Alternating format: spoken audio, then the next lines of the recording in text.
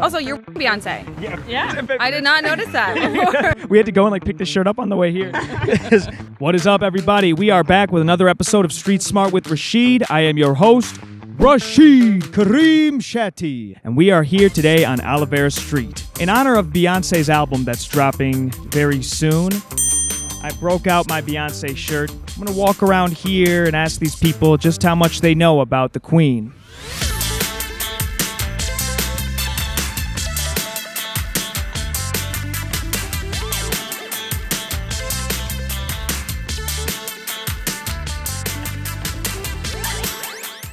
What are your names and where are you from? My name's Chloe. I'm from Australia. My name is Eva and we're from Poland. I'm Laura and I'm originally from New York. My name is Piotr. Peter, if you prefer, yeah.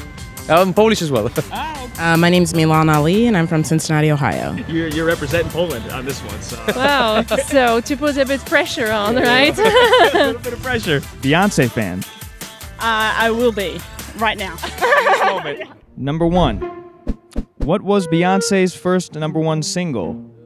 Was it A, Bootylicious, B, Say My Name, or C, Crazy in Love? Crazy in Love. I'm gonna say, Say My Name. She's a part. I'm gonna say My Name is my pick. I would say Crazy in Love. I mean, that's the one. Let's agree on that. I have no idea. I'm not sure, but this is the one that I know definitely. Let's go for that one. Okay, yeah, let's go for that. You are correct. Crazy in Love was her first number one single. I'm starting to think you guys are Beyonce fans. Number one is correct. You are right. It is Crazy in Love. You nailed it. Beyonce was on several number one singles as a member of Destiny's Child, so that was probably one of her many number ones on Destiny's Child. But this was her first solo hit and her first single off of her first solo debut album. I was kind of hoping it would be more about sports, and then you will lead that, but then, okay. I got another one for you. How many Grammys has Beyonce won? Is it A, 32, B, 25, or C, 28? I'm going with B again. I would go for the... 28 or 32? Yeah, but I think that the middle number sounds fair. Okay, let's do the middle number. 8 then. No, 28, wasn't that the C? B, C. The 28. That's the one in the middle. Yeah. Or 25. Yeah, in the middle. 28. Let's Okay. go for 28 then. 28. Yeah. You are correct. It's 28. It's actually 28. Lowball the Queen. Disrespectful. Why? It is a lot. And it is a lot. And you know what? As a matter of fact, it's the most Grammys won by any artist ever. Really? I didn't know that, but I guess so, yeah.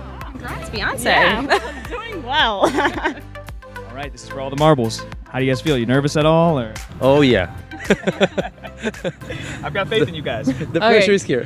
The pressure's on. And this is our last question, sponsored by Dherbs, which is the company we work for. In her hit song Formation, Beyonce raps, "My daddy Alabama, mama Louisiana. You mix that Negro with that Creole, make it Texas, Bama." Those two states also don't do so well in terms of health. So the question is, which of these states is the unhealthiest? A, Alabama, B, Louisiana, or C, Texas? I'm going with Texas. Oh, I would go for Texas. As far as I know, none of them is really healthy. Yeah, but I would go for Texas. I mean, like you say Texas, I see like huge burgers and like... I'm up to you. Let's go for Texas then. Alabama, Louisiana, or Texas. Yeah. I feel like not Texas. It's one of the other two. I'd say Alabama. Yeah. Because. Yeah. Why not? Yeah. Alabama? Alabama? That's our final answer. It's our final.